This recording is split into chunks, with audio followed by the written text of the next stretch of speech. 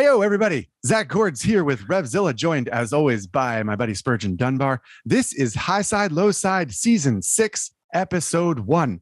Coming at you this time around, a new section we like to call Not the News. We'll explain that later on. A discussion of how many bikes in the garage is too many.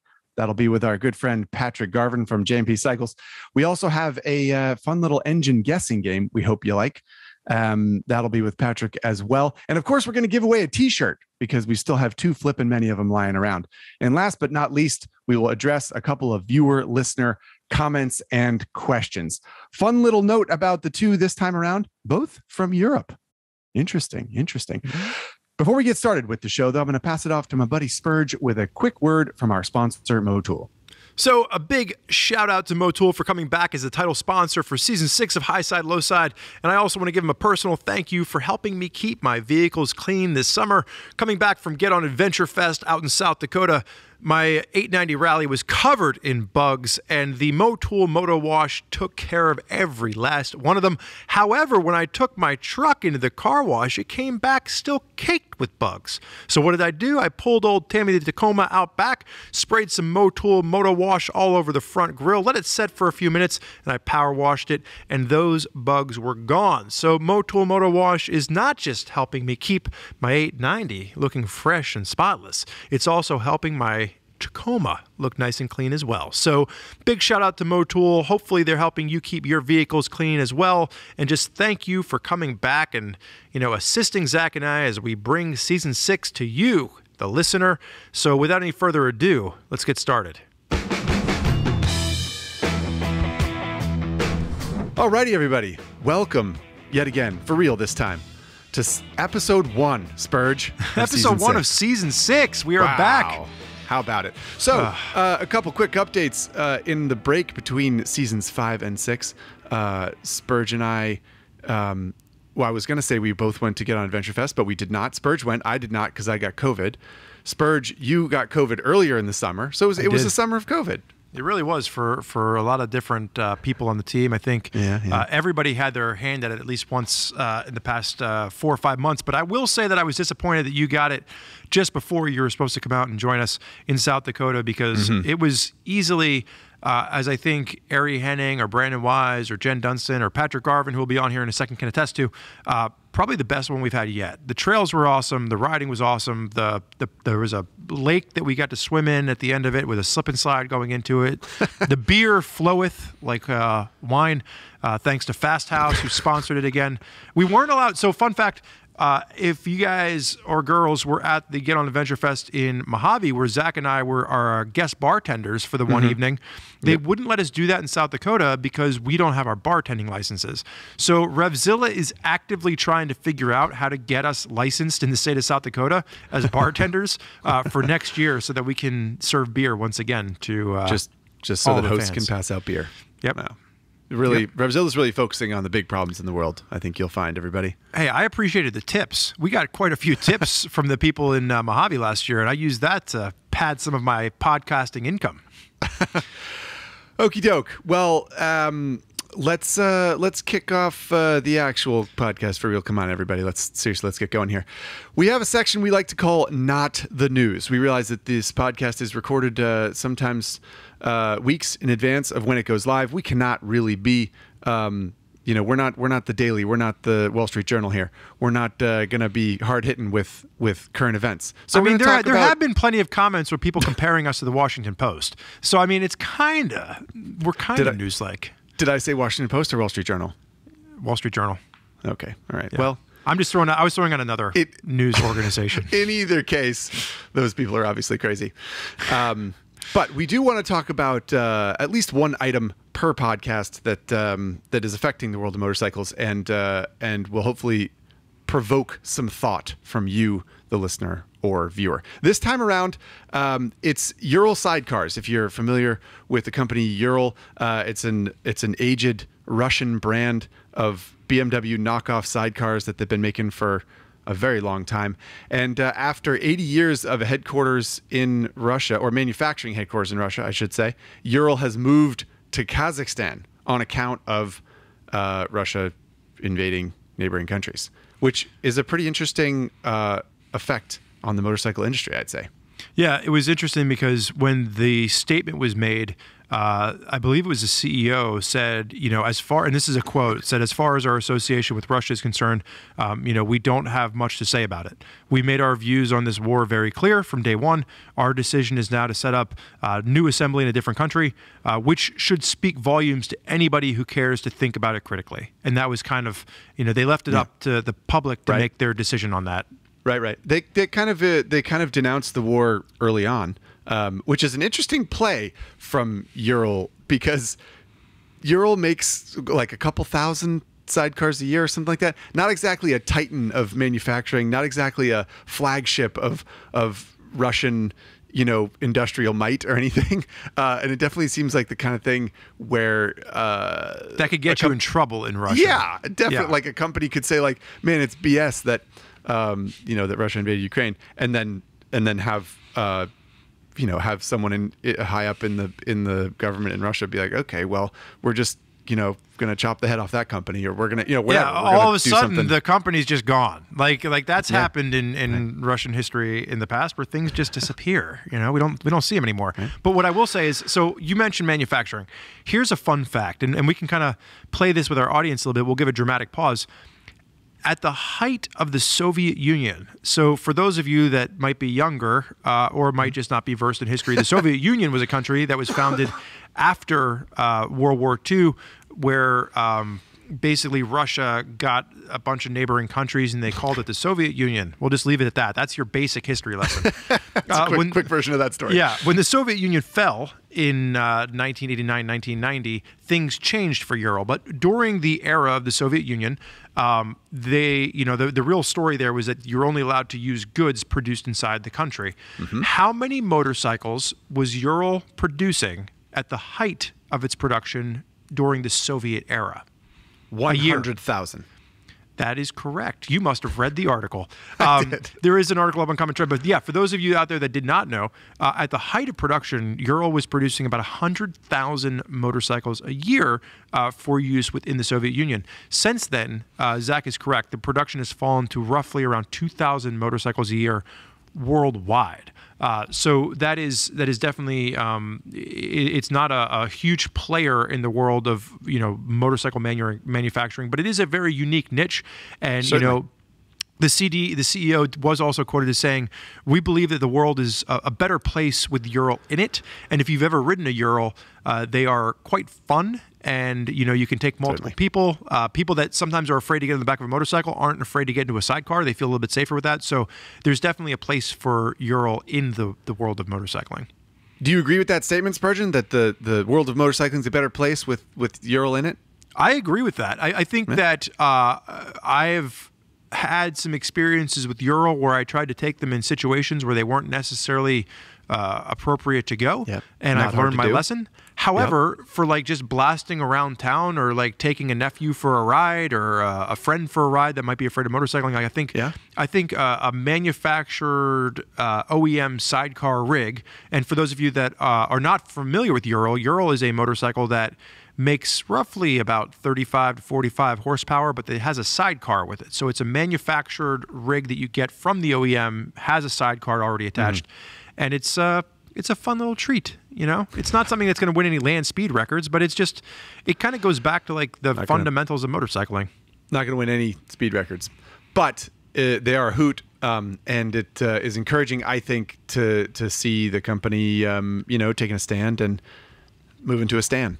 And they, it's a tricky balance to sort of, I don't know, to keep manufacturing going and feel like you're paddling in the right direction in the situation that Ural's in. But I don't know. I guess I'm encouraged by it. And I think it's interesting that they're kind of there's a bit of a theme of people and companies kind of defecting from separating themselves from Russia because of what it means, either from an industrial standpoint or an optics standpoint or whatever it is. So, well, the biggest problem with Ural, and this gets back to what the article was, some of the fundamentals, was they were having trouble getting supplies to build motorcycles. So I mean, this was kind of like, in order for them to continue to survive as an actual company and to stay solvent, they had to move out of Russia because they had these suppliers that they've been working with for years, and the only way to get the parts that they needed was to move the factory to Kazakhstan. Now, the original older factory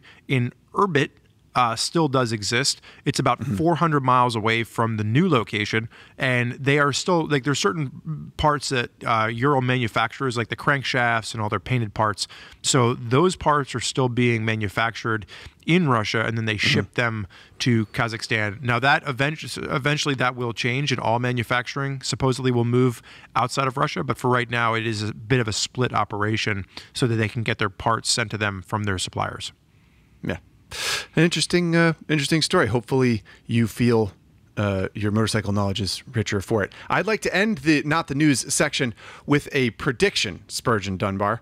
Do you think that Ural will stay away from Russia forever, or do you think that that Ural would move back on if the politics change and the whatever geopolitical status of Russia shifts? Do you think Ural would move back, or do you think they're gone for good from Russia? So I would guess. Now, this is based on a brief Google search of hotel costs in Kazakhstan. It seems like a relatively affordable place to go visit, and I'm assuming it would probably be a relatively affordable place to open a factory.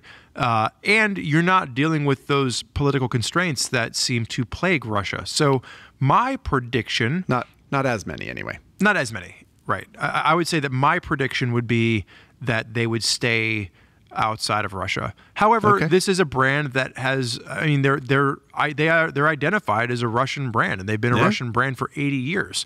So it's hard to say. I'm going to go on the record, though, and say that I'm guessing that once they make the move to this new factory and they've got all this set up and they've got their new supply lines in order, I can't see them uprooting again just to go back, just to say, like, hey, we're going to go back for the nostalgia of it. I'm guessing that this is a permanent move for them. Right. Okay. What about you? What about you? I think I would agree with that. Yeah, I think just the forces of kind of momentum will keep him there, and I don't think that ultimately people who buy Urals care that much that they are manufactured in Russia. And I think it's more like it's a fun piece of history. It's a sort of a conversational party trick that, like, oh, it's a Russian sidecar, and the fact that it's made in Kazakhstan will make a difference. So I think that they'll stay. And I suppose I hope it works out. Was Kazakh? This is a question that I should know the answer to. Is Kazakhstan part of the Soviet Union? Was it part of the Soviet Union? I think so. But I don't know the answer to that question either.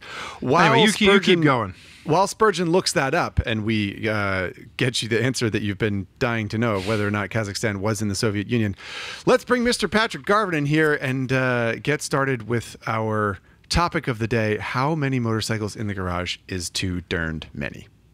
Patrick, welcome to the podcast yet again.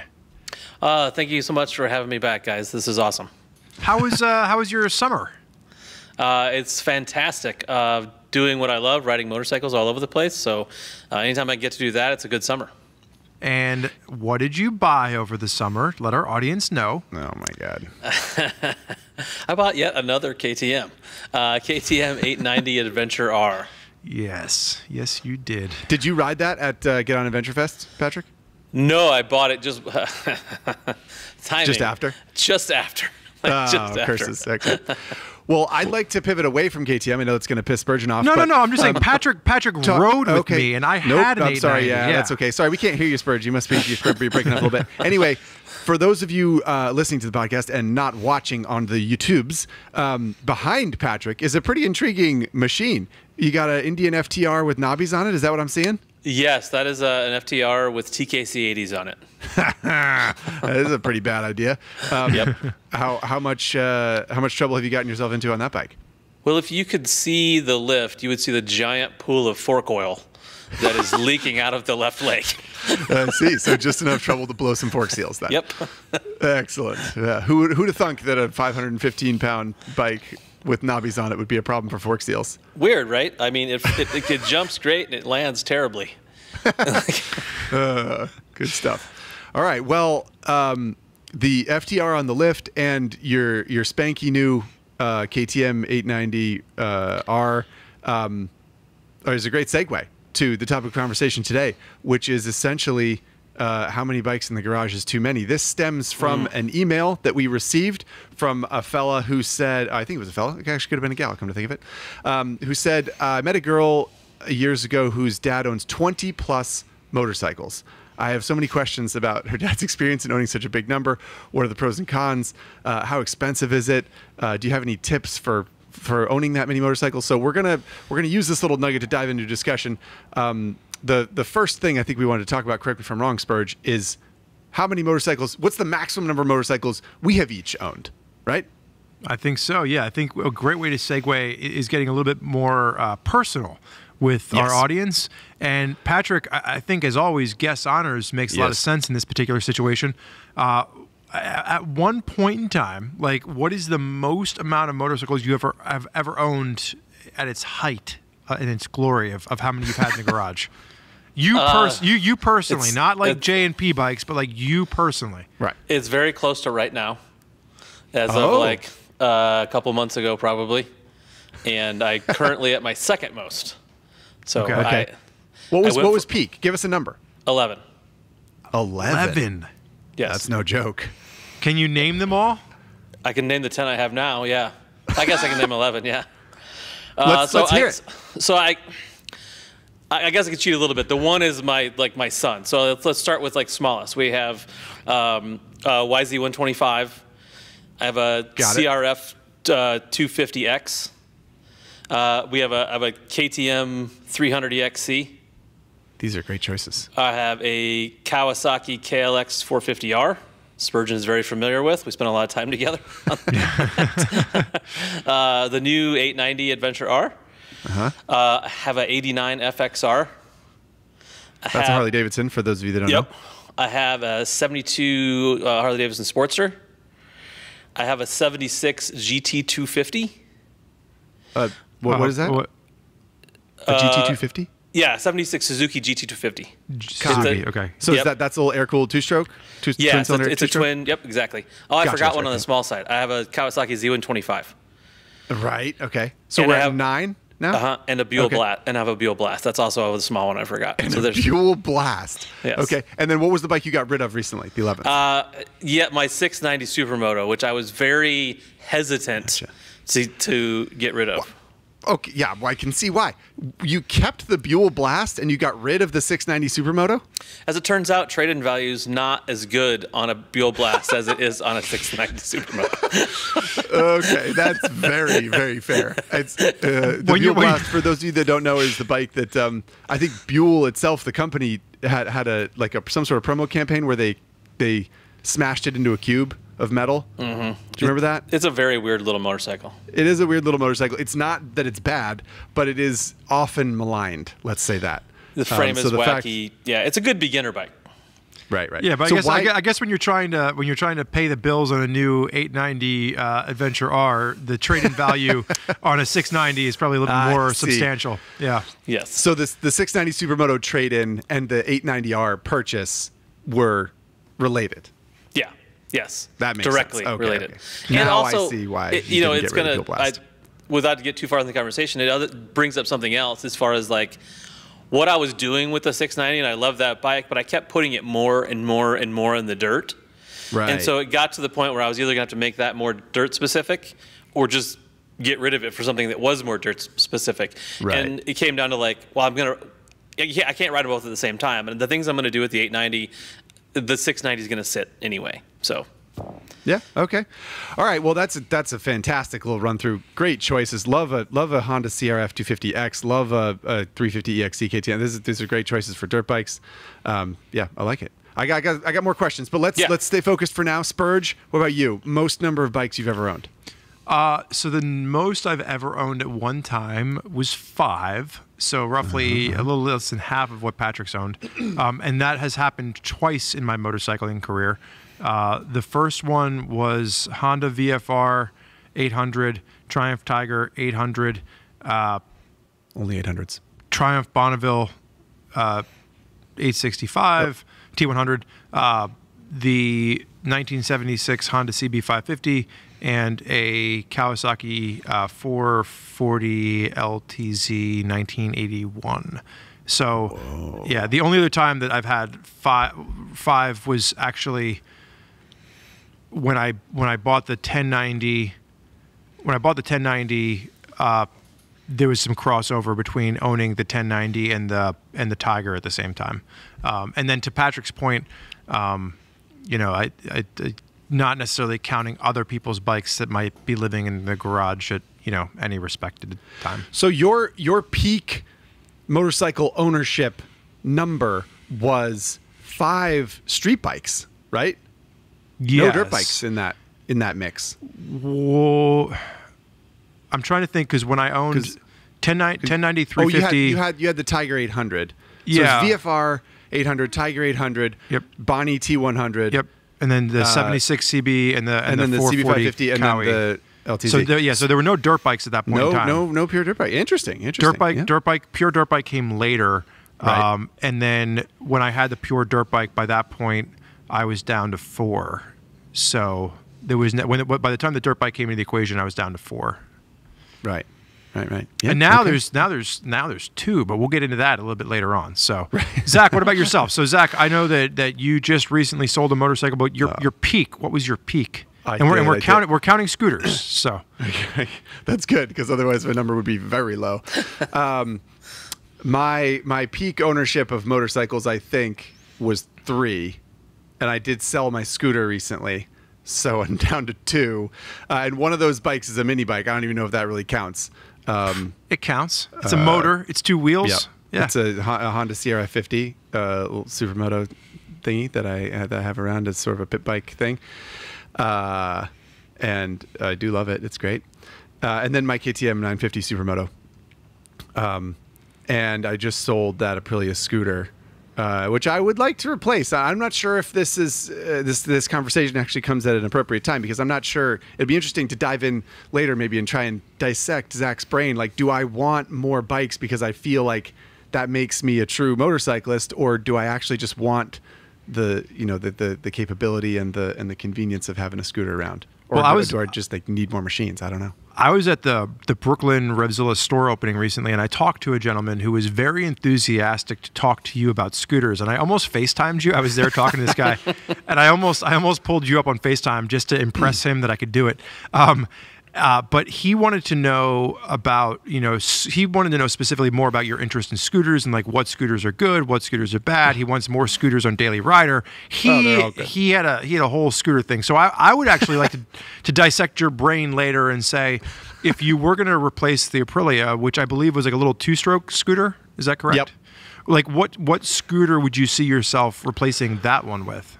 Probably something not a 2-stroke.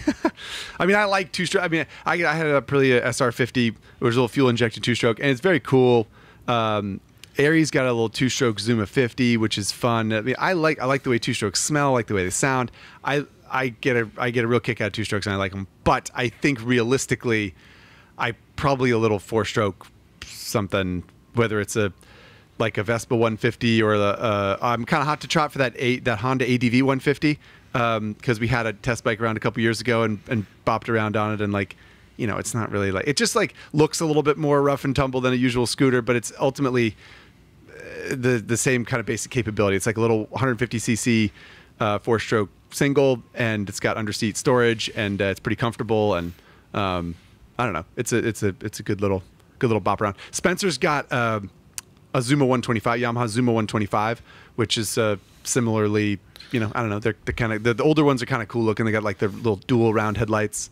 So I don't know. Yeah, something like that is probably what the direction I'll go. Nice. And then Patrick, you were saying that you were counting your son's bike, because I'm assuming, like, do you do a lot of the maintenance for him on that? Like, you keep it up and running for him, or does he take some of the responsibility on? He does it. His 125 he bought, it's a 04, and he bought it for $700. It was pretty clapped out. Wow. And then we did, I mean, he honestly did probably 70% of the work. And then we did like a ground up on that. And honestly, the 250 is also one of his projects he bought for $300 with a title. And so, no way, the 250X? Yeah, so the guy had put a new top end in it, and it wouldn't turn over. And turns out for those of you listening, Patrick's using air quotes. Yeah, so it it has title and everything, and he put the cam in 180 out. You know. Oh, yeah. So when he went to push it would just seize up. So we bought it, pulled the top end off, put a new Wiseco piston in it, and we're almost. It's basic. We're waiting on a muffler right now and some plastics, and then that'll be up and ready to go. Nice. That's a score. That's cool. So those two are technically his, but yeah, he does. I would say he does probably 70% of the work. He would rather do it than have me do it. Is that a flip project for him, or does he plan on keeping that one? I think I've talked him into keeping it because, Spurg, you're familiar with out here. It's very, very advantageous to have a dirt bike with a plate. Mm-hmm. The 125 we do ride in the trails and stuff out here, but sometimes to get to that, we have to throw it on a little trailer to get it there in the back of his truck. Whereas if you have something with a plate, you just zip out into the street and go up the road. Yeah. I mean, so you said it's a YZ125? Yeah. So it's a 125 two-stroke motocrosser. That bike has a certain charm. I haven't ridden that bike specifically, but I know that 125 motocrosser two-strokes have a certain charm. But it's really hard to imagine that the 250X isn't just a better. Oh yeah, 100%. And a better bike to race through trails and stuff. The 125 is like his first real motor. I mean, he had a 65 and an 85, and we kept the 65, sold the 85. The 65 in parts, but I mean, so it's his first big motorcycle that he did the project on. So I don't think he'll ever get rid of it. Fair. But you're right, man. I've ridden the thing in trails. I mean, basically, you have to beat the living daylights out of it all the time. You just have to ride it at a 10 constantly. Just, fan the clutch the whole time. Yes. Yeah. Just abuse it to ride it. Yeah. So back to this motorcycle ownership thing. We've thrown in some caveats, each one of us, I think. I'm curious. Some one of my bikes and some of your bikes currently, Patrick, do not require registration, or they wouldn't be registered. But of the bikes that can be registered for the street and used on the street and plated and insured and all that stuff, and this question goes for you as well, Spurg, eventually, are they all registered? And are you paying bills on all those bikes, the FXR, the old two-stroke Yamaha? Yeah, so I would say, let's see, just off the top of my head, almost, yeah. The Suzuki isn't, the 250 isn't. Oh, sorry, it's a Suzuki, not a Yamaha. My bad. Yeah, it's not registered, but almost everything else is. Luckily, our registration fees here in South Dakota are pretty reasonable. But yeah, I mean, all the dirt bikes except for the 125 have plates. The Z125 has a plate. The FXR has a plate. The 72 Sportster isn't currently registered. So that's the other thing we can do. There are certain there's 3 or 4 of these that are definitely projects, but everything else has got a plate registration. Right. So that's definitely something to think about. Yeah, for sure. So what about you, Spurg? Yeah, I was just say that. So it's funny. So just as a quick housekeeping note for you, Zach, I think what we do here is we're going to save topic 2 for later, and I'll tell you about why that is in a second, because I feel like we're getting into pros and cons right now. So going back to the original question here, for the email that came in was, having so many motorcycles, what are some of the pros and cons? And when you're talking about registration, having a lot of motorcycles, I would say, is a con when it comes to registration. You have to keep up with registration. Up until recently in the state of Pennsylvania, where I'm from, you had to register your bikes every year.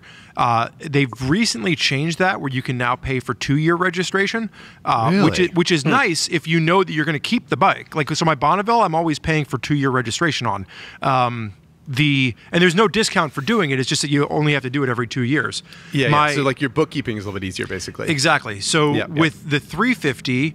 And, up until recently, my 1090, those I was paying for 1-year registrations on because I wasn't sure. And I ended up selling the 1090. I didn't want to pay for too much.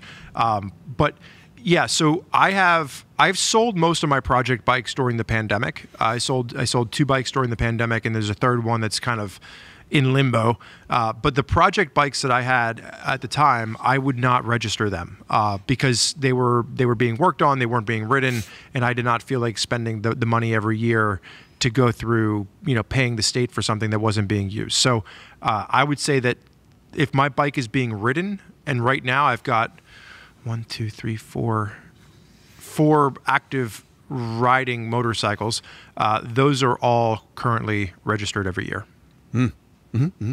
What about yourself? I'm assuming your pit bike, you don't have to, right? Yeah. No, that's not. I just have a title for that, and it's like, that you can't even register it. I don't think there's no, I think I could insure it if I wanted to, but I think I paid $400 for it. So why would I do that? Yeah.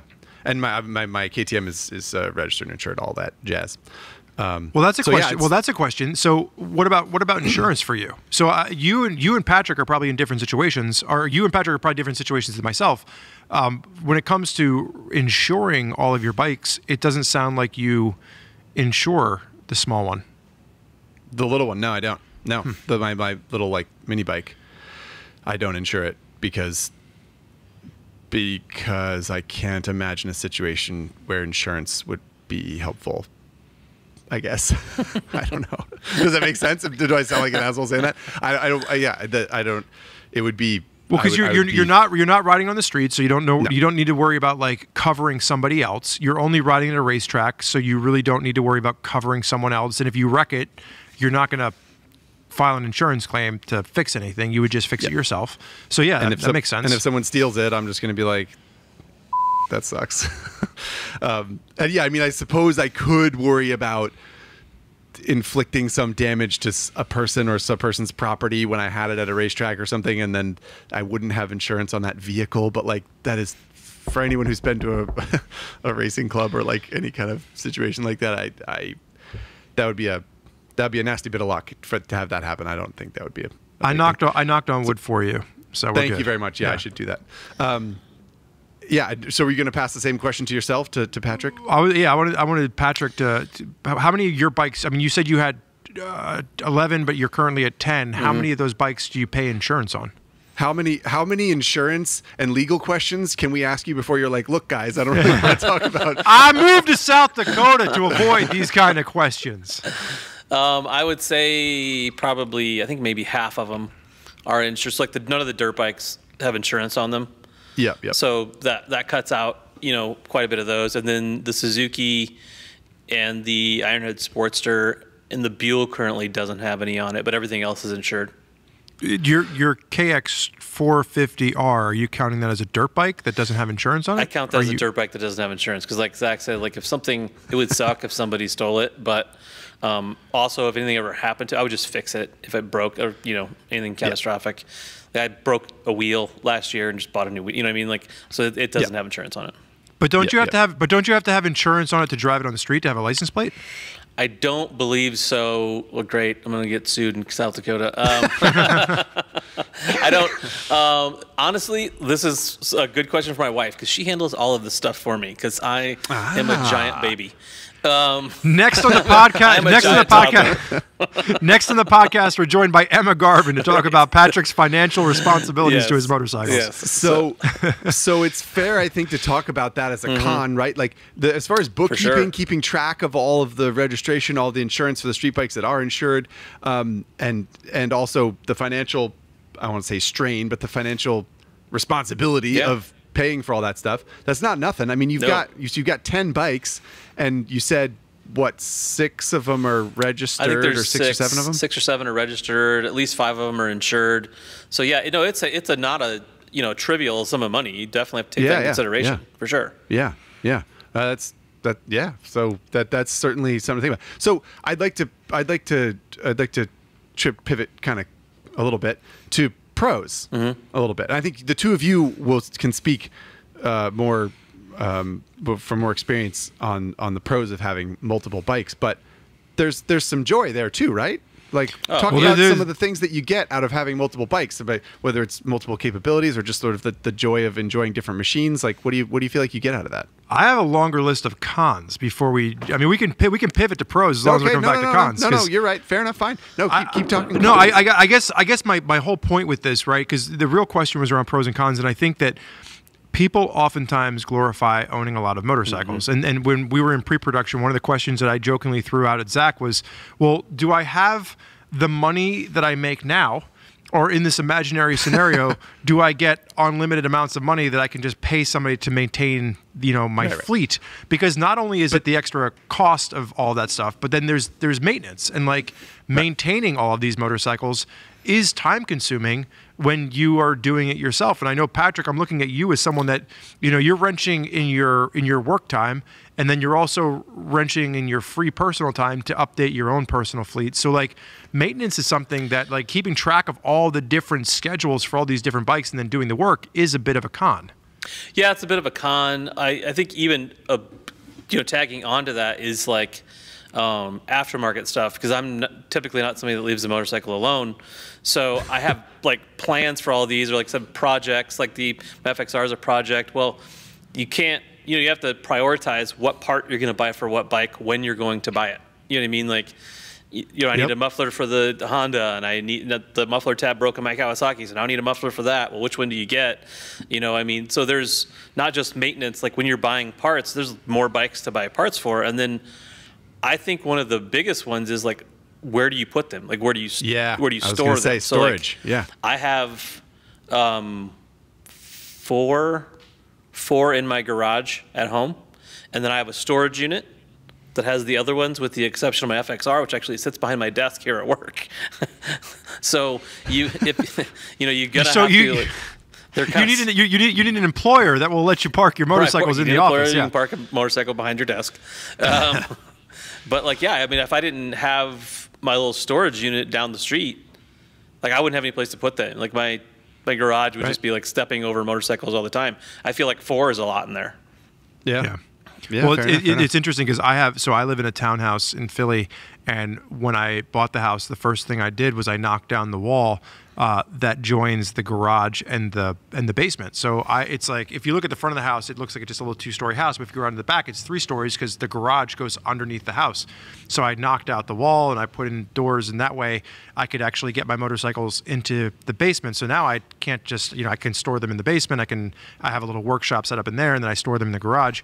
But I remember when I moved to Philadelphia, when I moved to Nashville, when I lived in LA, it was like every place that you went to look at to rent, as a motorcyclist, looking at renting a house that had a garage was always something that was top on the list. And typically that adds an exponential amount of money to what you're paying in rent or on your mortgage if you're a homeowner, because you have to have a garage, or you at least want to have a garage. Even if you can't have one, it's always an ambition there. Yeah, certainly. Yeah, that's a big piece of the lifestyle of having a bike or multiple bikes around. It's like every time you look for a place to live, my wife has gotten used to.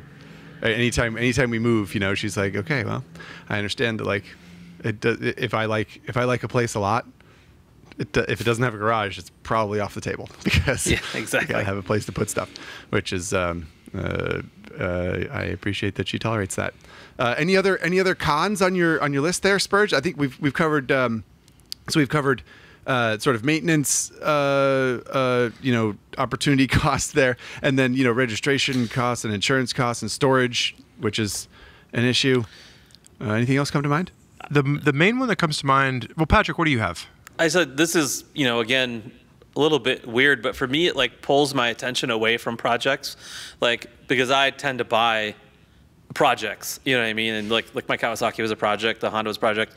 So I think about this a lot, is like, if I had less, would I concentrate on this one thing, and would it be better built than if I'm building 3 or 4 things at one time? If I just like focused all my attention and resources on this one thing, how much better would it be than me like spreading, time and money to other projects? So I don't know if that's a con, but it's something I actually think about quite a bit when it comes to motorcycles.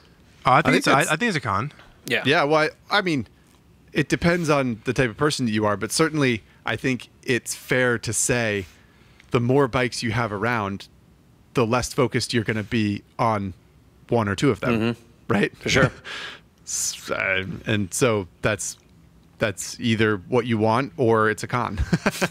Yeah, I mean, but I struggle that with maintenance a lot, right? Like if I'm maintaining the 350, then chances are I'm not maintaining the 890. And like I just got back from this big ride with the 890, so it's like the 890 needs all this attention, but like the 350.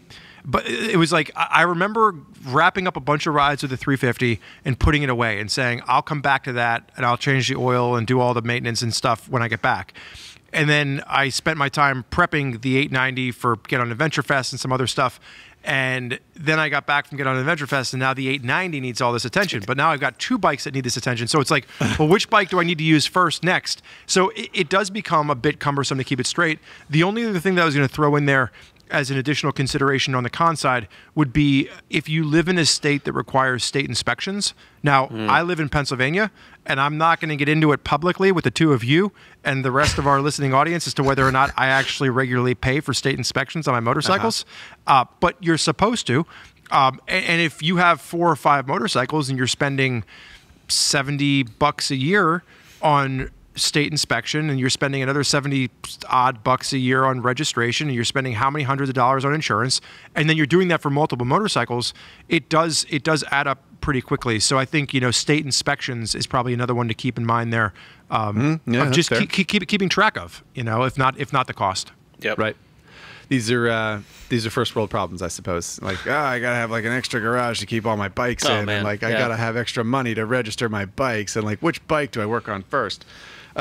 But one thing I do want to ask about, especially you, Patrick, you have any, well, aside from having your wife do some of the organizing there, but like, do you have any tips or kind of like, do you have any tricks to, I don't know, do you try to like sync up the registrations so that they're all due at the same time? Or like, I don't know, is there any like, are there any kind of like, do you use a spreadsheet or a whiteboard, or like, what do you do? Yeah, so actually I use Google Docs for I have one for each bike. And it's not just like things that need to be done, it's like things I want to do. And so a lot of times I'll put the parts, like the actual links to the parts in there, because again, like it's a budgetary concern, you know what I mean? So I got to prioritize what I want to do to which bike, when I want to do it. And it's just honestly a lot easier, especially if it's a bigger project. Like the FXR was a frame off, and I'm, the engine's back in it, and transmission and driveline, it's a roller. But to get there, I had like a lot of moving parts and a lot of things that needed to be kept track of. So yeah, I keep a Google Doc on each bike. That's very helpful. Smart. Is it a doc or is it a Google Sheet? It's a sheet. Okay. It's a sheet. Yeah. Like we like to be nice and specific here on Highside, Lowside. For those of you listening, Google Doc is like a Microsoft Word, and then a Google Sheet is like Excel. So that's what we're talking. Patrick Garvin keeps an Excel sheet. Smart, very smart.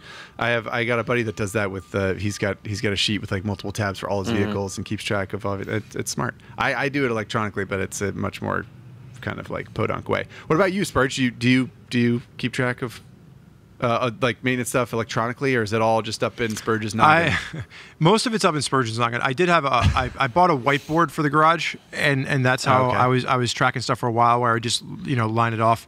Unfortunately, I haven't kept up with that.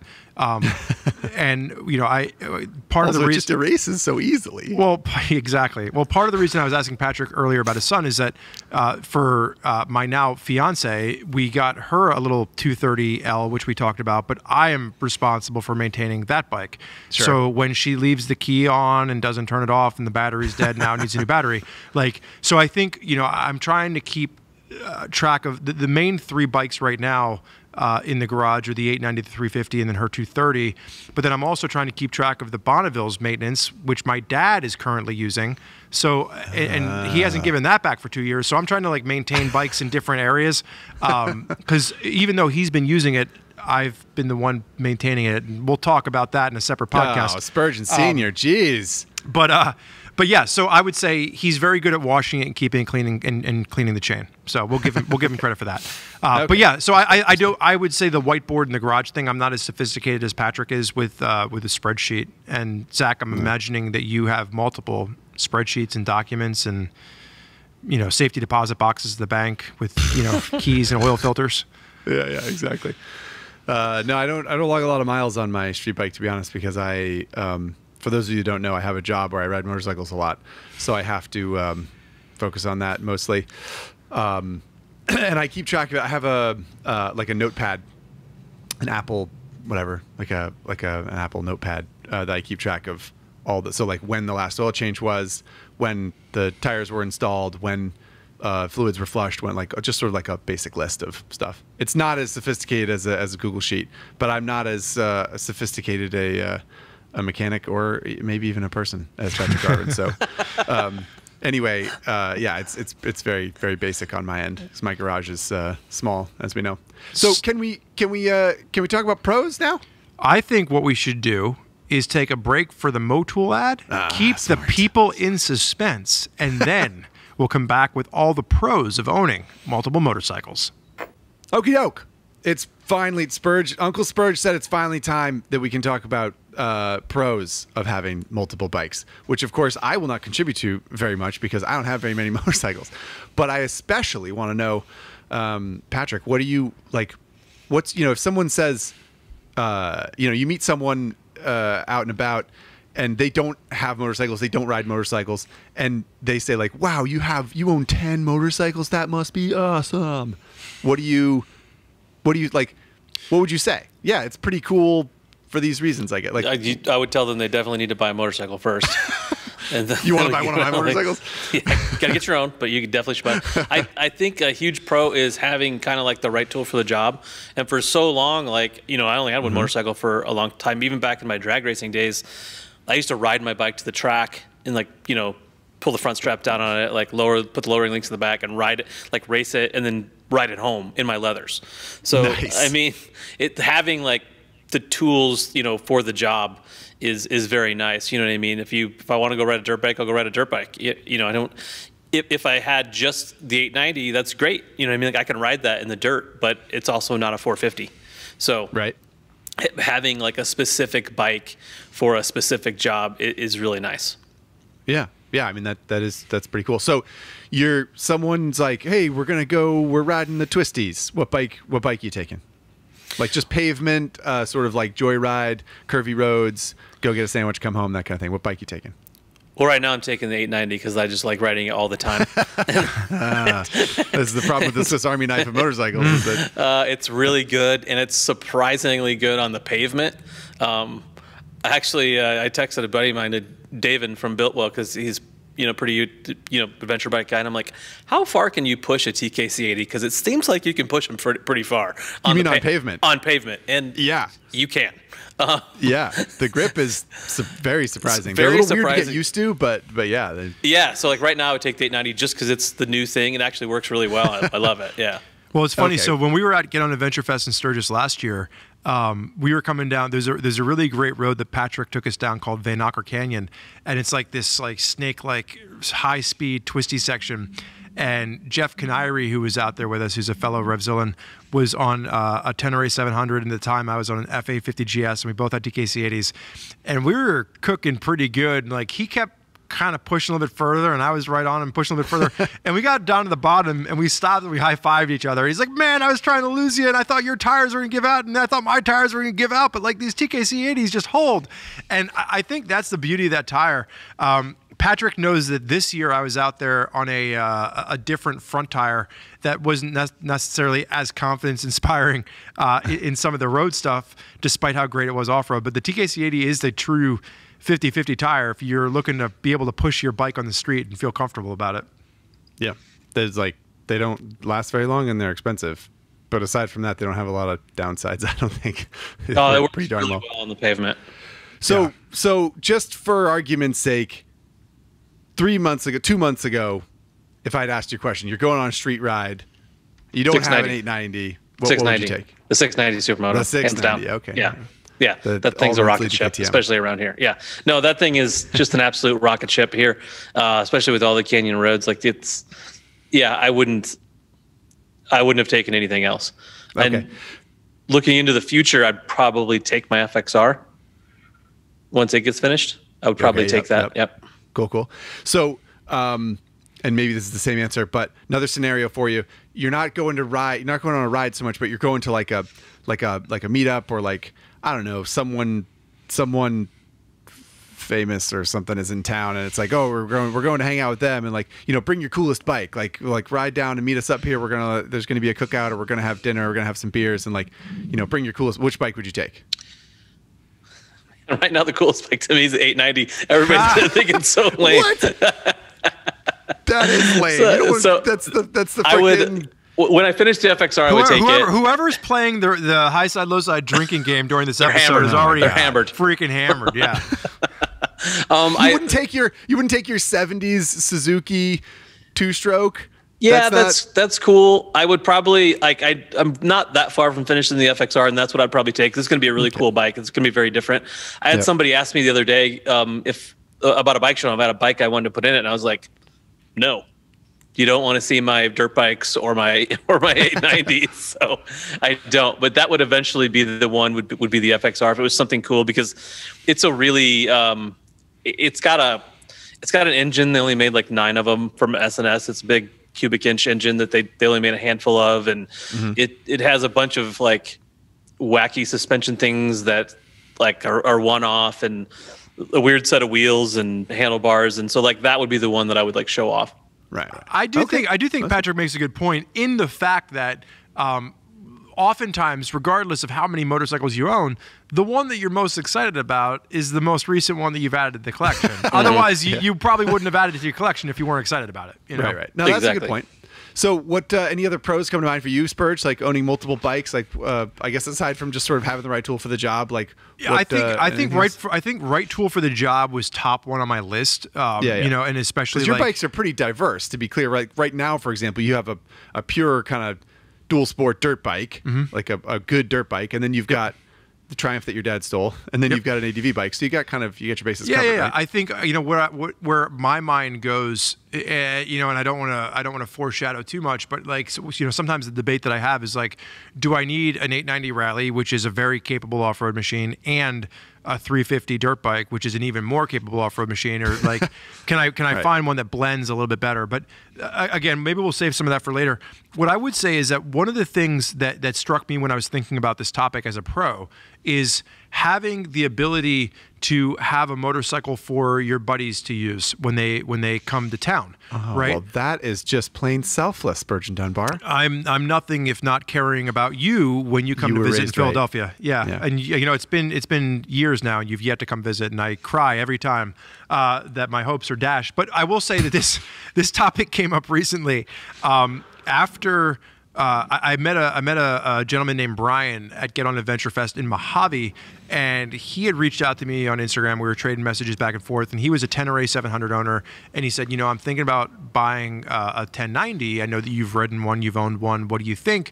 And then he came back and was like, well, I'm actually thinking about keeping both bikes so that my friends have a bike to ride and we can go on adventure rides together.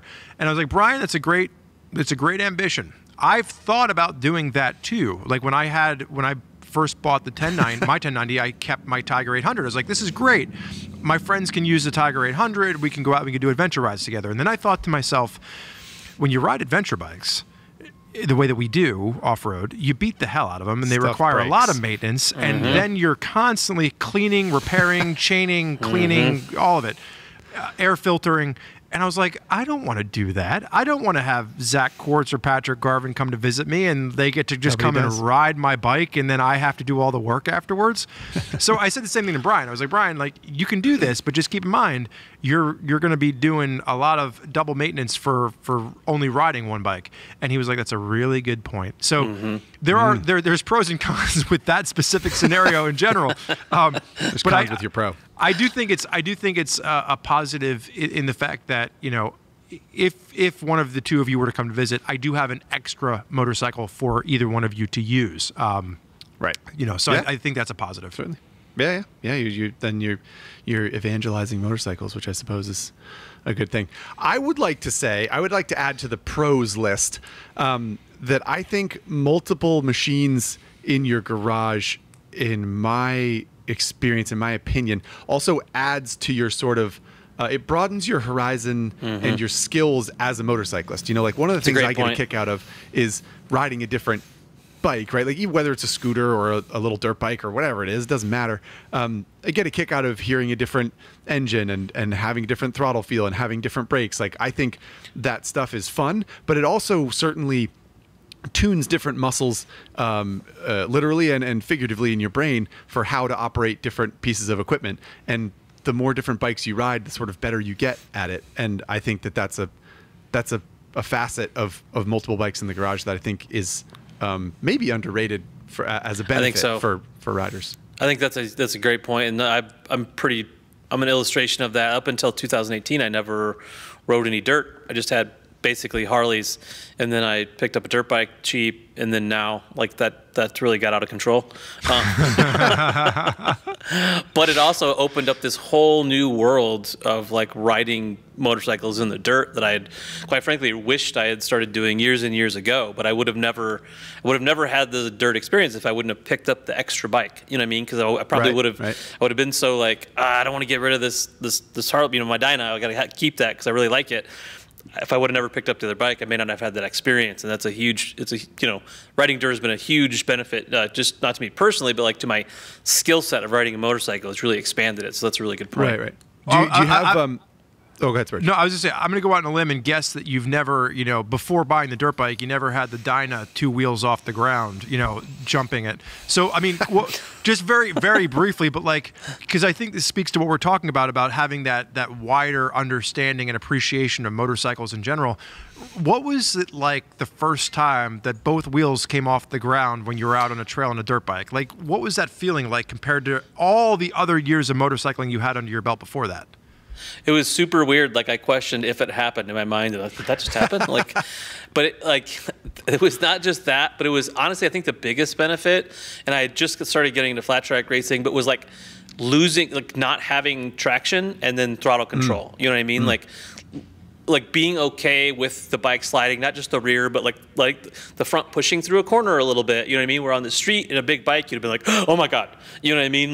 But on a dirt bike, like it just pushes through the front, it pushes through the corner a little bit, picks up traction, and the rear end wiggles, and you throttle your way out of it, and then you're just having a ball. Whereas like on the street, that's a terrible thing to happen. You don't want to lose the front end, so you don't ever get to like figure that skill out, or like throttle control with if you're not leaving the ground, if you wheelie over something, you can really quickly get out of shape in a wheelie on like a little jump. So like learning that little nuance, like I said, or exiting in a corner where it's slick, all the things you don't necessarily get to practice on the street, or you hope you wouldn't be practicing those things on the street. That's all been a huge benefit to my skill set as far as riding a motorcycle. Have you had a really acute instant in your street riding life since you've been riding in the dirt that you feel like you had a moment riding on the street where maybe you did lose the front in like a sandy corner? I don't know, like something happened and you were kind of like, oh, whoa. And then you reflected on why you maybe reacted differently because of the other skills that you have? Yeah, it happens quite a bit. It happened quite a bit on my 691 because, that bike's fun to go fast in the canyon, right? Yep. But here, in where I'm at in South Dakota, there's a lot of twisty turny and elevation changes. Well, in the wintertime, they just dump sand on these roads. They plow them, and they don't use ice melt. They just dump sand. Well, when the spring comes, I mean, some of the canyon roads, especially ones that aren't like main thoroughfares, they're just rivers of sand. I mean, like sand down the middle of the lane, and then that starts to get washed off, but it also washes across these corners, because these corners a lot of time have a little bit of bank to them, so the water runs down the corner, and it just leaves dirt and sand through there. So, like many times going through there, it'll surprise you. The thing will just wiggle a little bit across the lane, and it's not it gets your attention, but it's not like this terrifying thing where I think a lot of people will want to stand the bike up. You know what I mean? And that's a bad thing to do right there. You just don't have that instinct anymore of like, oh my God, stand the bike up. You keep the bike under control and get to the corner. Yeah, I wrote an article a couple years ago now called Tires, the Original Traction Control, or something like that. It's over on Common Tread. But the article was inspired by a track day that I did with Lance. Lance came out, and we had a Z900 in the office, and we had an R6, and we just went out for a track day down at NJMP, New Jersey Motorsports Park, for those of you on the East Coast. And it was my first track day that I had done where it was a deluge. I had done some like light rain track days before, but it was like most people didn't show up, and Lance and I showed up, and it was like, well, we can go out and we can still have some fun. The idea was that we're not going to go race pace or anything like that, but like we'll go out and we'll just tool around in the track. It'll be fun. And the Z900, the stock tires, I can't remember what stock tires were on it, but they were like death tires in the rain. Like they did not have, there was no traction. And the Z900, keep in mind, didn't have any fancy electronics on it. I think it might have had like traction control or ABS, maybe. I don't think it had traction control. I think it was like just ABS. It was like the first one that they brought in. And I remember going through this little chicane and the whole rear end like sliding. And I remember thinking to myself, like, I was comfortable with, like, Lance didn't believe me, and then I was like, why don't you come out and follow behind me on a session and just tell me, like, it feels like it's sliding on me. And we got back into the pits, and he's like, oh my God. He was like, you were like sideways. He's like, how were you controlling it? But it all came from, I'm not by any means, like, I've seen Zach Kortz ride a motorcycle, right? Like, I'm not by any means intentionally good at like backing it in. But like, you get comfortable with letting the bike move underneath you based on experience in the dirt. That's why like schools like American Super Camp, right? Most of the people that go to American Super Camp, which is a flat track school, aren't racing flat track. Some of them are, but like a lot of them are just looking for better understanding of controlling a motorcycle that parlays over to street riding. Yeah, I agree.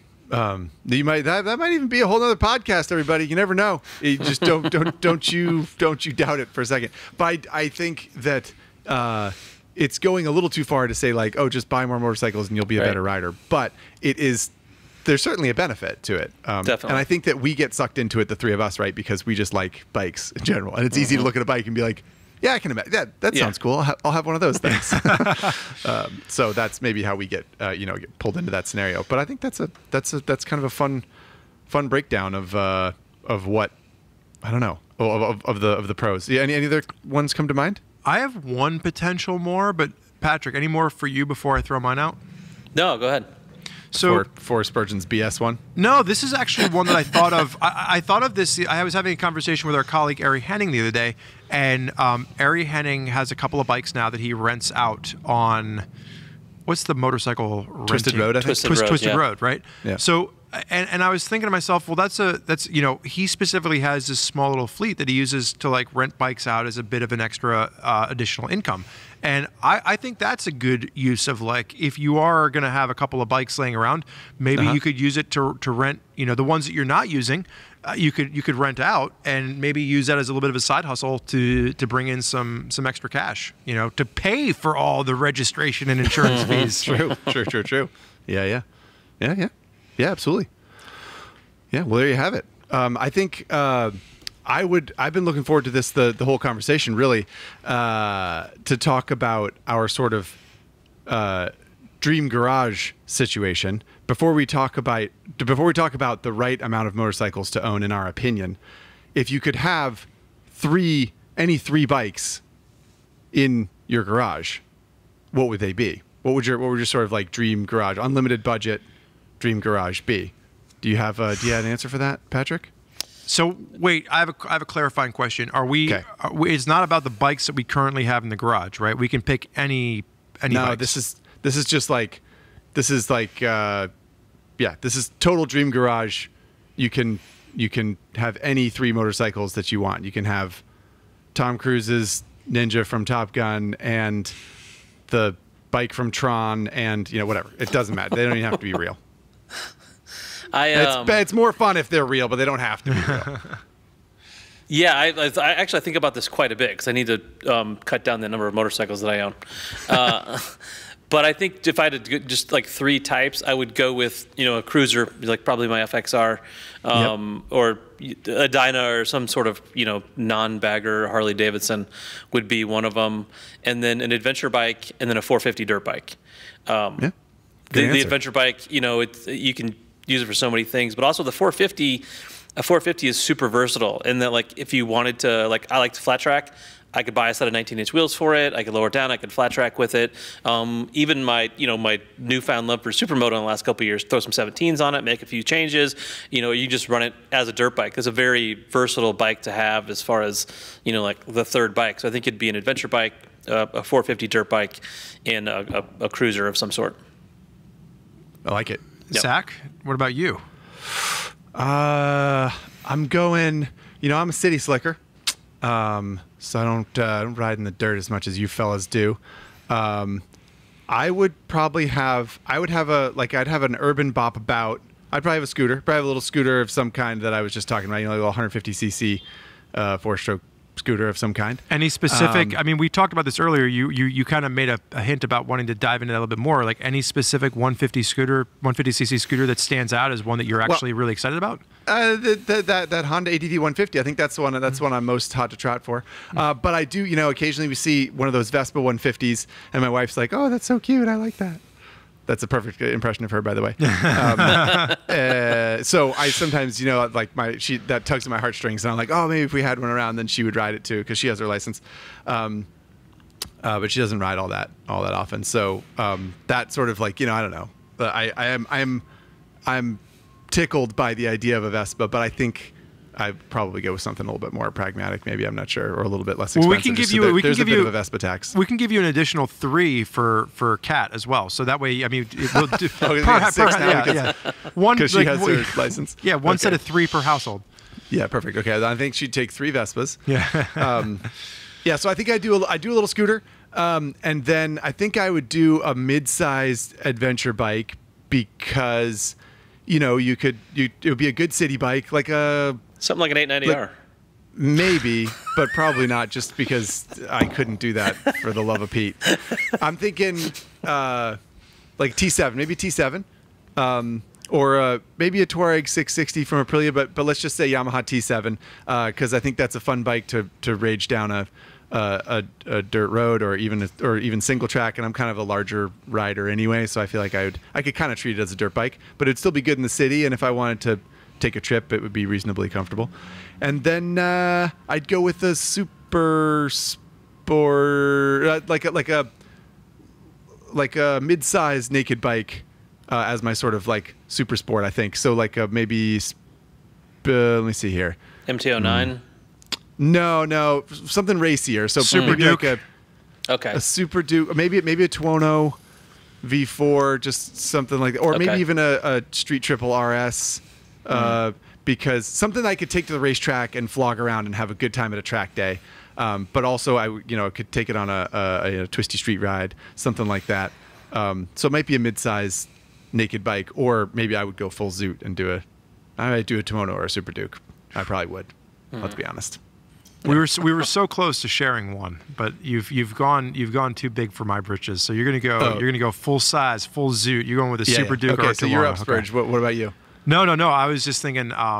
So I'm in a unique situation that, like, if I was only able to have 3 bikes in the garage, I'm actually really close to the 3 that I would want to have. So wow, living the dream, everybody. Yeah, it was funny. I was having this conversation recently with somebody who listens to Highside Lowside. They're a Highside Lowside listener, and they came up to me and they're like, "What was it like when you bought a KTM 890 Rally, and that was kind of like what you and Zach talked about as being your dream bike?" And I was like, "It was, and it was pretty freaking awesome to buy it."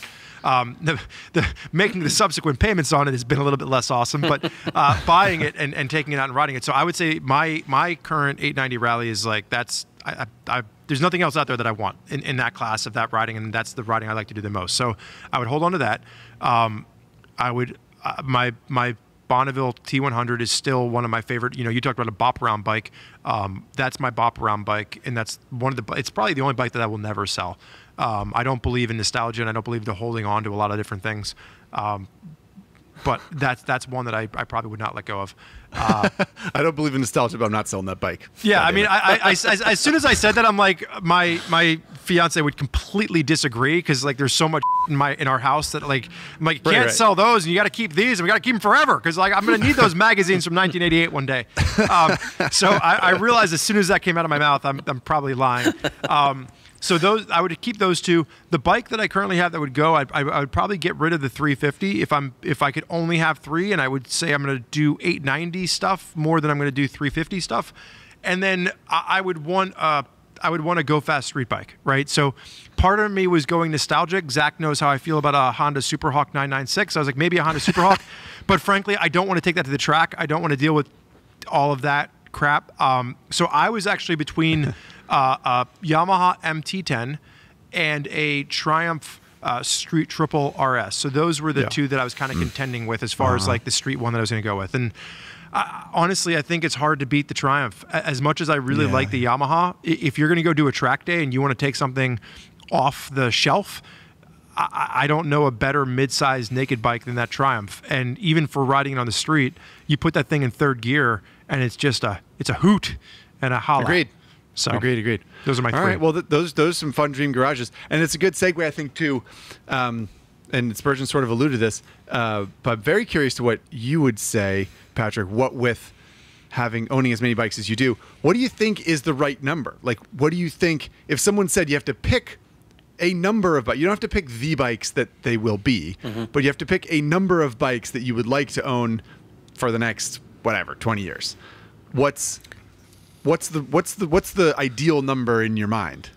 Yeah, it's a good question. And also I've been thinking about it, like I said, because I need to cut down to some things. The problem is less than 10 then? Less than 10 is definitely, but like Spurgeon said, it's kind of the nostalgia of some things like that Suzuki is very nostalgic. You know, there's a long story there, but it's a nostalgic bike. And the other thing is like, I am a sucker for like a project guy. You know what I mean? Like, oh, I could make that into this. So I get kind of, you know, that's how I accumulate some things. But honestly, I think probably 4, if I'm being perfectly honest, because the 3 number is good, but there was like, also, there's a couple of things, you know, when you guys were talking about like, oh, maybe owning a scooter or like a go-fast street bike, you know, I kind of hemmed myself in there. I don't want to give up those 3. Right. But it would also be nice to have, you know, like that street triple or something like that in the garage too. So I think 4 for me would be where it was at. Like the 3 they talked about with the cruiser, the 890 and the dirt bike, but also having the ability to like shuffle through a fast street bike, or maybe I want a scooter or something else. Like I think 4 is and you know, you can pretty easily put that all out in a 2-car garage, even with like my tools and that. Like I can fit 4 bikes in there, no problem. I don't have to have extra storage. Yeah, as long as your wife's car is out on the street, you're good. So we have a deal, and I have to be able to put her car in the garage like within minutes because there's hail in South Dakota. So that's really where it comes from, or snow. So she's like, look, gotcha. You can park stuff here, but you better be able to wiggle that stuff around like immediately. So I do. I can shuffle my bikes I have in my garage over to one side and pull her car in like in a moment's notice. So that's the deal that we have. And I think I can still do that with 4. So I'm going with 4. So 4 is the answer. Okay. What about you, Spurge? I disagree. I don't think 4 is enough. I don't think 4 is enough. No. Okay. Interesting. 5 is my number. And it's adventure bike, sporty bike, around town, bop about. I don't realistically want to give up my dirt bike, so I want a pure dirt machine in there. And then the 5th one really comes into like the random bike, right? Like, and I say that because the random bike is something different for a little bit for different people. But like for me, it would be something vintage, perhaps. It would be something that is, you know, pretty to look at. Very nostalgic. Bonneville. No, the Bonneville is the around town bop about. Or in this case, it could be that. You know, it could be that. But I would say the 5th one is more of like, I would love to have a really nice, clean, vintage Triumph, right? That only goes out on Sunday afternoons in the fall, before the salt is on the ground, and you know, before the winter comes, or an old Norton Commando, or you know, something that is just, you know, it doesn't have to run all the time. you're going to have to put some time and effort into it. It's going to be a 100-mile ride on a Sunday morning, with some friends, and that's the only use for that fifth, bike. So I guess to me, that's kind of where I don't want to give up the dirt bike. I want to bring that back into what my 3 were, right. But then I want that 5th one in there. So I'm going to go with 5.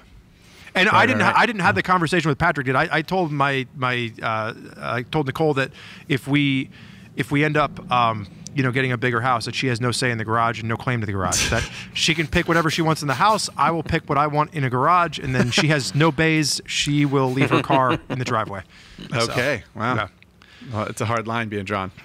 Yeah, that's tough. I was listening to you guys. I was deferring because I didn't actually know what I was going to say, and I don't know. My instinct is 4 also, because I named the 3 that I wanted in my dream garage, but I am kind of nostalgic, and I do think I would keep my KTM, and it's just not a super useful bike realistically. It's good. It's fun. It's a fun round town bike in a city, and it's a fun twisty road bike. It's a good bike in general, but like you don't I'm not going to ride it in the dirt much. It's not going to be that much fun. And it's not going to be as useful to bop around as like a scooter or something like that, but I don't want to get rid of it. So I think it would be my bike and then the 3 that I mentioned. So you're going with 4 too. Yeah, although I do have my little CRF 50 also. Does that count as a bike? It does. So like it's like a third of a bike. And you also don't have a pure dirt bike, so you're not going dirt biking with the rest of us. Do you want to be left out? I'm taking my T7. I've seen you ride. You'll never touch Patrick Garvin on his 450R. It's not possible. Okay. Well, he's not my friend, so maybe he'll wait for me. I don't know. I think he's going to just blow your doors off. He's just going to leave me. You're going to take leave one me to die in the South Dakota hills. This is going to be like the time that Patrick Garvin came and rode with me when I had an 890. And then he had to go out and buy one. You're going to go on one ride with him on a 450, and you're going to be like, you know what I need? I need a dirt bike. I need a 450. I want to be like Patrick. Yep. Maybe that's true. Yeah. Maybe 5 is the answer. Maybe 6. So maybe 10. Who knows? In closing for the topic, before we jump into our brand new for season 6 engine game, yes. Are there any closing tips of our nuggets of wisdom, Patrick, starting with you specifically, that you want to lay on someone who might currently own 1 motorcycle and is thinking about possibly getting 2, 3, 4, 5, maybe more? what would be a tip that you would want to impart on someone that is thinking about owning multiple motorcycles? Yeah, the biggest thing for me is the aftermarket budget. Right, like it's pretty easy when you have one bike, like, oh, I'm gonna put an exhaust on this or do this or that, but when you have multiples, especially when something breaks, like I wasn't planning on buying a set of wheels for my 450. We had the 250 project, and I had things I needed to buy for that, and then I broke a wheel, and so they're just the budget for the parts you're gonna have to throw it, especially if it's something like a dirt bike or an adventure bike, where there's gonna be significant wear and tear and things that just get consumed. I would put a lot of thought into that, you know what I mean, and kind of like what your plans are going to be for the bike, down the road, and how you want to like outfit that machine and how that affects the other things you own, because it basically, it doubles the cost of your aftermarket. If you're a type of person that wants to put a slip on everything you own, well, now you're buying more than one for sure. So I think I would think about that, and then, I think storage.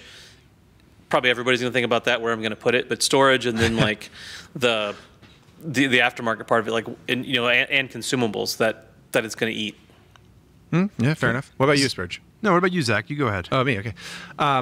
My advice on buying another motorcycle would be deliberate about why you're getting it. If you already have a bike that's like an old cafe racer and it was your first bike and it's a project and you're always tinkering with it, then if you get another bike, ask yourself why.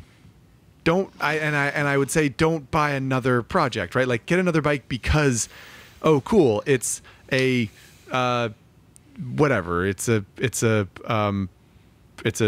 Triumph Speed Triple that I bought used from 2013, and like it's in good shape and it doesn't have very many miles on it, and I'm going to use that as like my daily rider, and then I'm going to keep on tinkering with my old cafe racer. Or vice versa, you have a daily rider that's good, doesn't have much maintenance, it's a whatever it is, and then you're like, well, I want a project, I want to fiddle with something, I want to tinker. That's all good. I'd say just like be deliberate about why you're getting that other bike. Is it and have a good reason that you feel like you can fall back on, and it will, diversify your motorcycling experience in more ways than one, rather than just having another of the same thing that you already have, whether it's a project or just another money pit or whatever. Yeah, I think those are both great, and I think to take Patrick's one step farther, for mine, it would just be really consider the actual cost of it, right? And I'm not talking about adding aftermarket parts, and I'm not talking about whether or not you're going to rebuild something. I'm talking about like, what is the actual cost of ownership of this? Think about all the different associated costs that are going to come into play in addition to whatever the MSRP is that you're paying for that bike.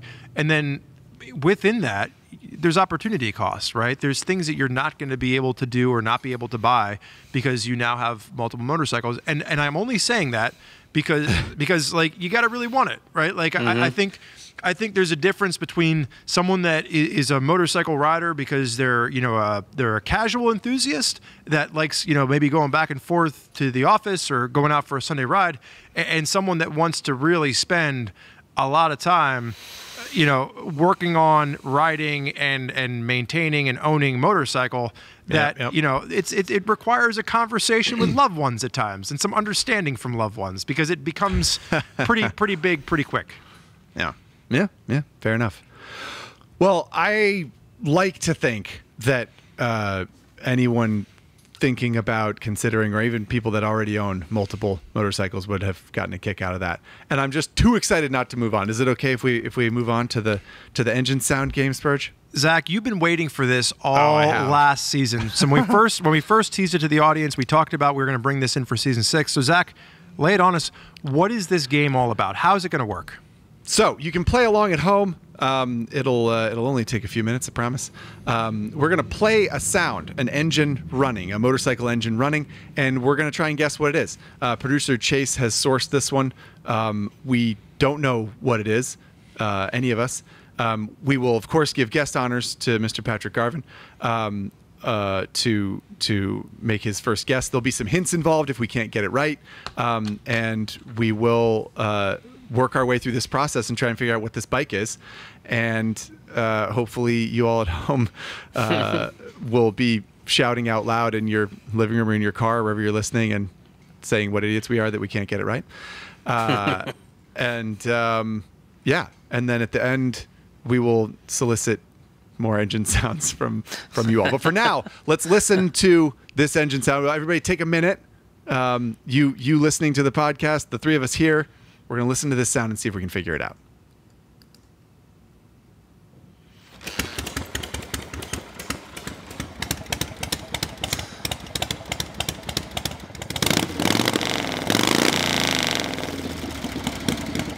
Oh.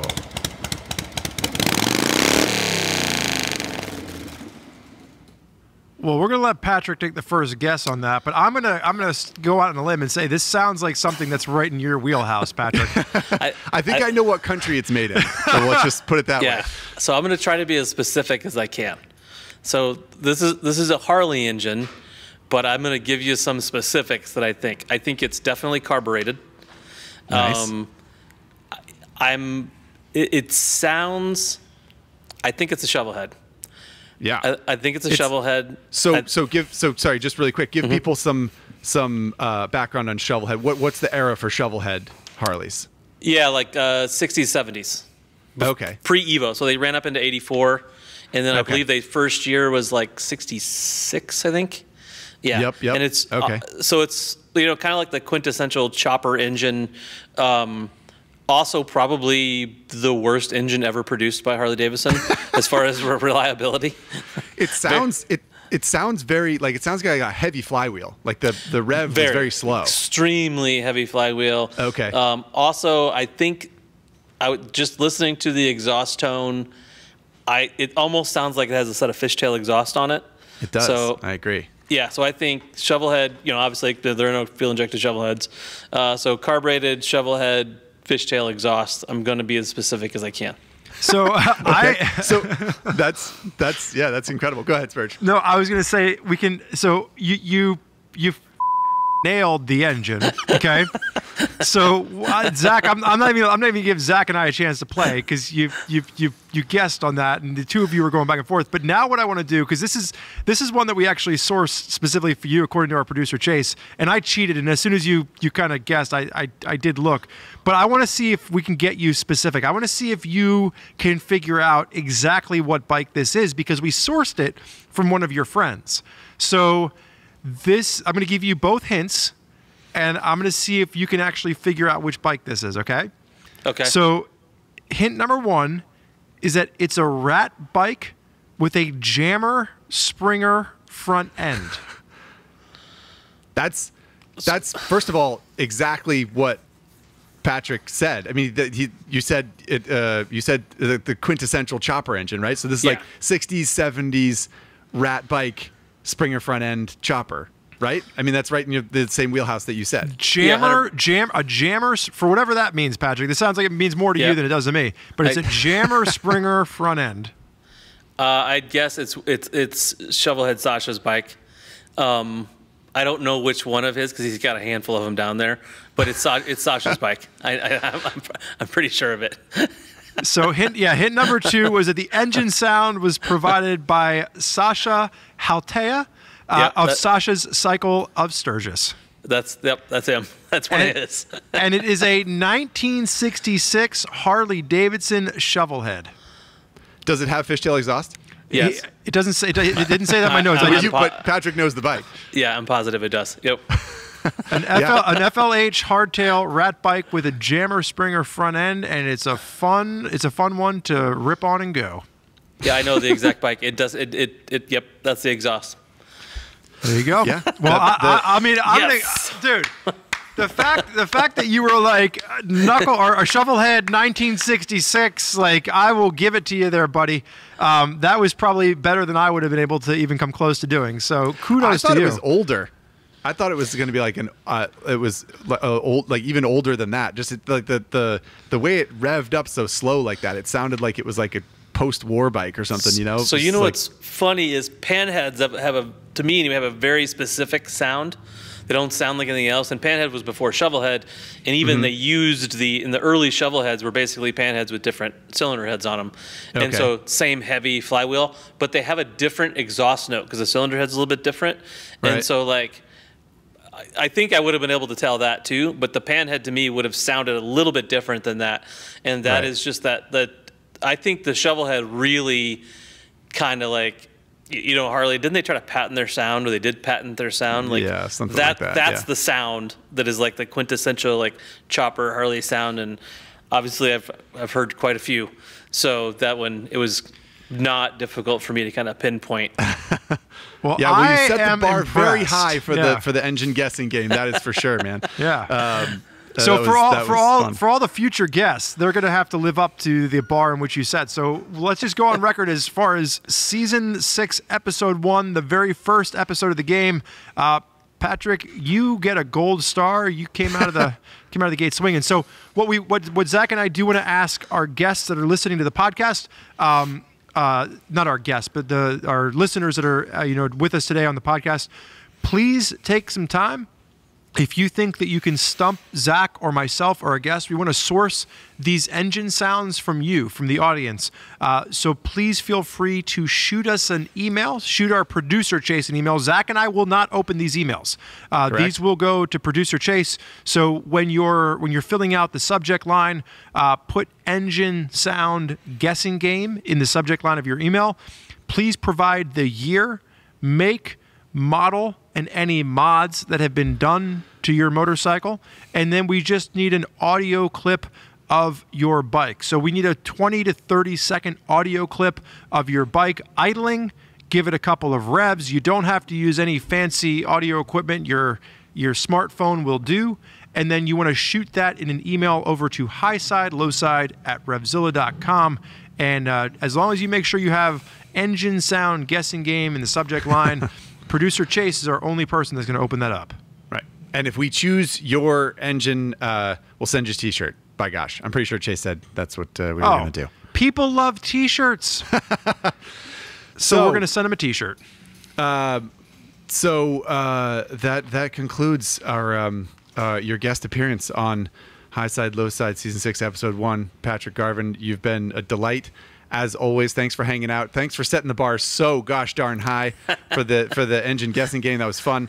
And unless you have any final insights for the viewers and listeners, we can let you go. No, it's fun as always. Like I said, anytime you guys want to talk about motorcycles, that's literally my favorite thing to talk about. So it's always fun. Right on. All right. Well, we will see you again, I'm sure, in Season 6, Patrick. But for now, we're going to go address some comments and some T-shirt winners. So we will see you next time. Thanks, guys. Later, man. Okie doke, everybody. There goes Patrick Garvin, the gentleman among gentlemen, as always. Very impressive engine guessing skills. I didn't see that coming. I mean, I guess I should have seen it coming. He knows. Very impressive Austrian motorcycle ownership, if I'm being honest. Yeah, well, there's that too. Speaking of world maps, what'd you come up with Kazakhstan? Tell the people. Was Kazakhstan a part of the Soviet Union or not? For those of you that have been on the edge of your seat this entire podcast, Kazakhstan was originally part of the Soviet Union, gained their independence from the Soviet Union in 1991. And my only point in even bringing that up was the fact that, Ural started as a brand under the Soviet Union. So, it's not that they're leaving, I think they're identified as a Russian brand, but for the most part, like they're kind of keeping it in the family going to Kazakhstan. So they're still Soviet. Hashtag still Soviet. Let's get it trending on social media. I don't know how the Kazakhstanian people would feel about that, but yeah, who knows? Yeah. Who knows? Hashtag all right. Well, Soviet. The time has come to give away a T-shirt. The way that you can win a T-shirt, as a friendly reminder, is to go to Apple Podcasts and leave a review for Highside, Lowside. We so appreciate that. It helps people find the show, and it helps keep us as relevant as we could ever hope to be. And the winner this time, Spurge, drum roll. The winner this time is Kona ST. Kona ST wrote in and said, I've read Common Tread since taking an interest in motorcycles, but kept putting off my riding for one reason or another. Started watching Daily Rider, tip of the camp, Daily Rider, over and over, and it finally pushed me over the edge. I told myself if I don't start riding soon, I never will. Kona ST then took an MSF riding course, picked up a bike, a 2012 Bonneville SE, a choice inspired in large part by Spurge's Bonneville stories, both in the podcast and on Common Tread. So, Kona ST has been reading Common Tread for years now, has been working up to the motorcycle thing, started watching Daily Rider, read Spurgeon's Bonneville stories, took an MSF course, dove into two wheels. We love these stories. We hope that you're having fun in your new two-wheeled world, Kona ST, and to help you alienate yourself from any other motorcyclist, we will send you a Highside, Lowside T-shirt in whatever size you please. Just send us your mailing address and your preferred size to highsidelowside@RevZilla.com. I'll throw an extra little fun quiz out to the audience, and I'll give you the answer next time. And I'm just making this up as we go along because we're doing games in Season 6, apparently.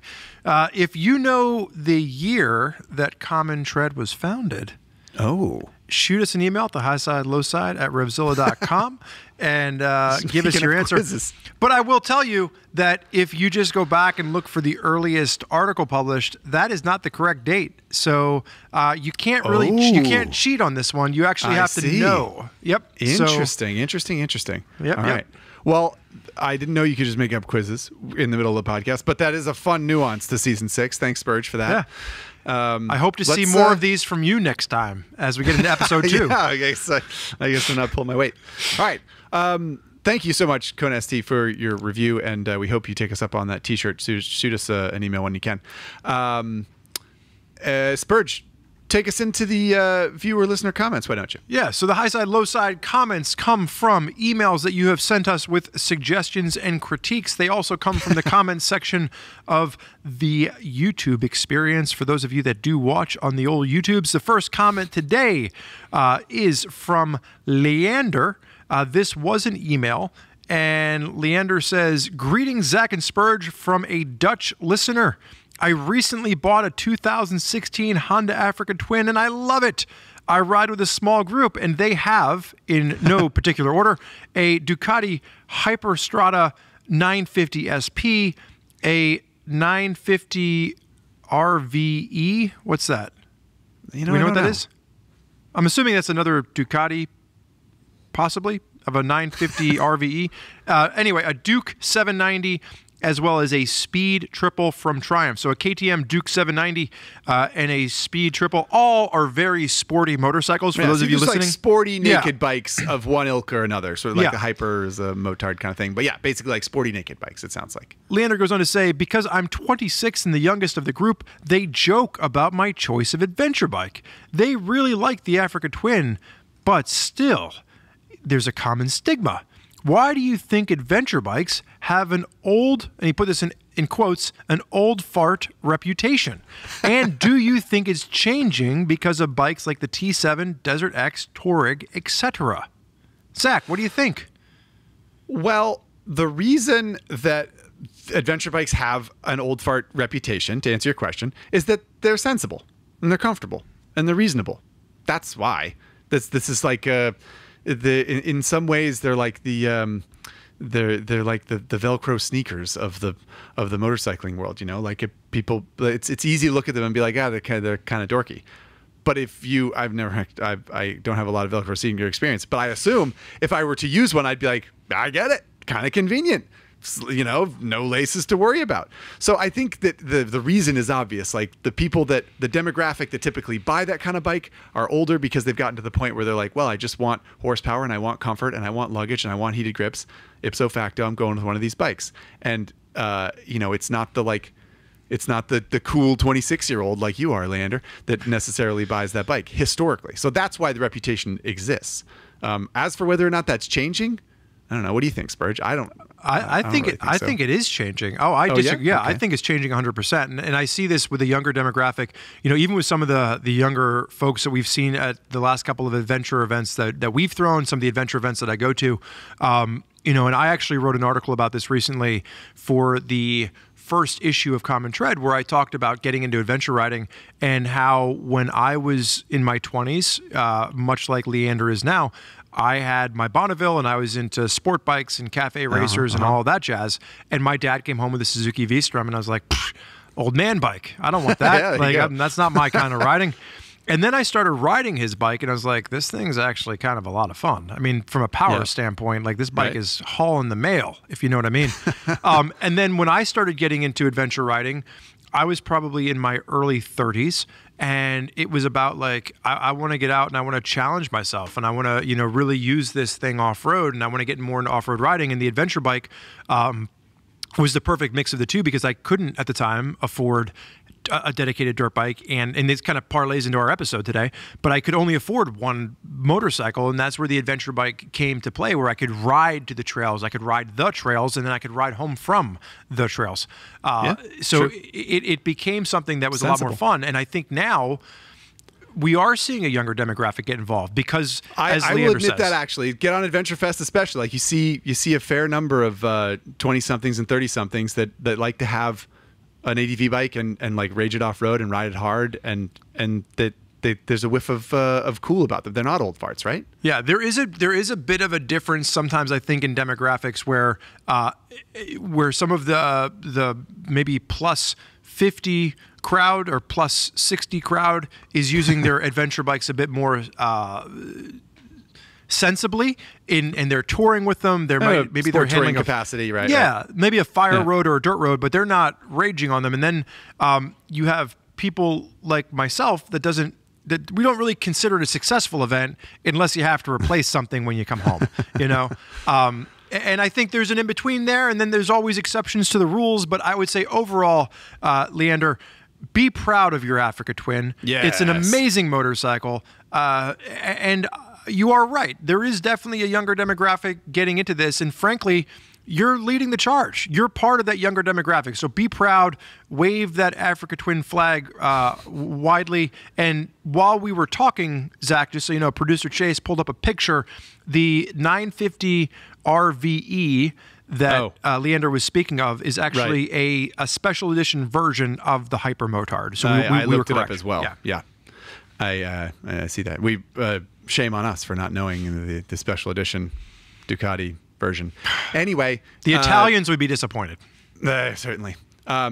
But yeah, like Spurge said, Leander, you're on the bleeding edge of what's cool, I suppose, being a 26-year-old with an Africa twin. And I think you should proudly ride with your friends there. And, maybe you'll take a ribbon, but that's okay. Yeah, and then find a dirt road, and when all of your friends stop and tremble in fear, you rip down it like a maniac. The maniac that we know you are. Right. All right. Our second comment question comes via email, also from a 26-year-old European. This comes from Arne in Austria. Oh, and he's a student from Germany, excuse me. And Guten Tag. Guten Tag, says Arne. I hope I'm saying your name right, Arne. Arne wanted to take our minds to a recently published change in the law of Austria. They plan to or already have a new law in action which puts popping a wheelie under a fine of about $10,000. Plus, your motorcycle gets confiscated for 3 days.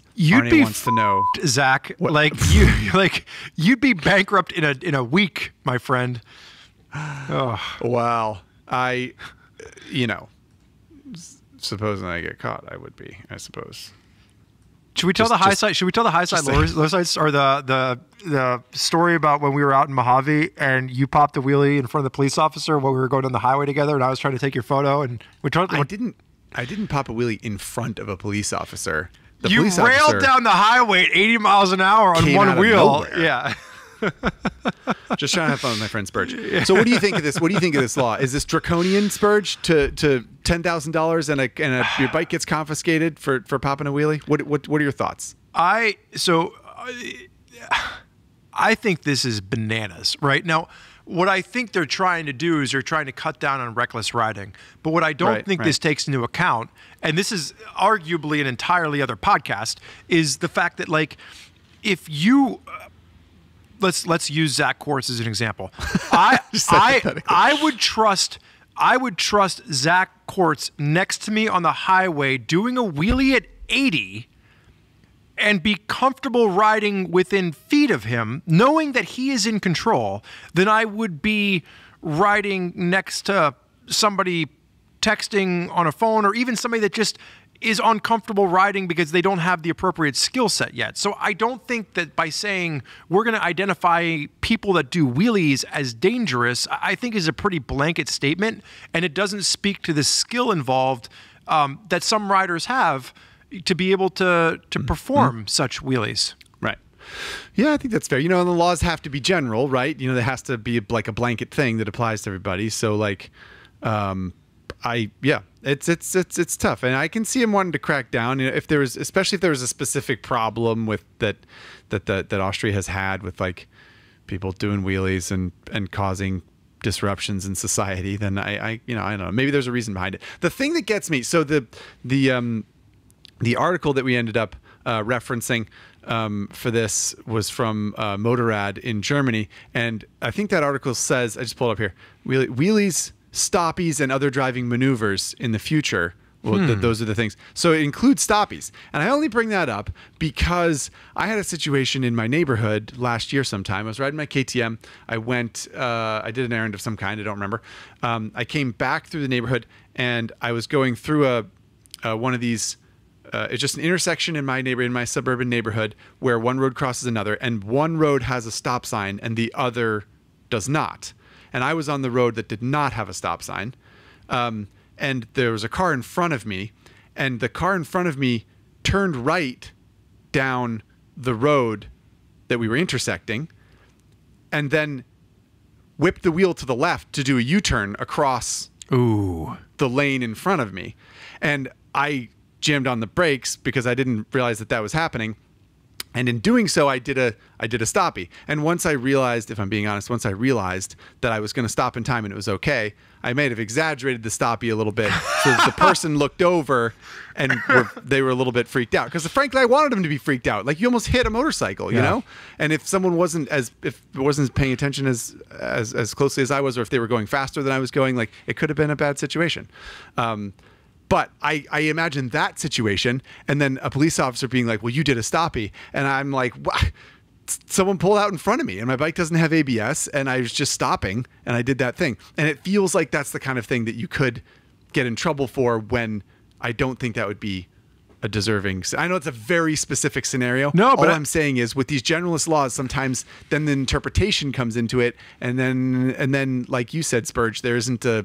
It's not common sense anymore. Yeah, I think some of these issues aren't black and white, and when they try to create laws like this, I mean, this smells very heavily of them trying to go after a very specific demographic in motorcycling, and they're trying to create a law that makes it possible for them to really penalize a specific type of urban rider.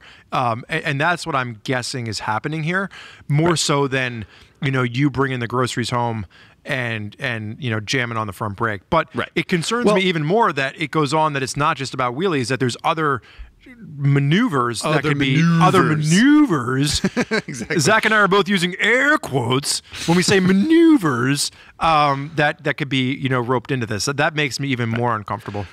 What I like to think, I'm going to put a positive spin on this. That KTM is going to come to the rescue and they're going to petition the Austrian government to get rid of this.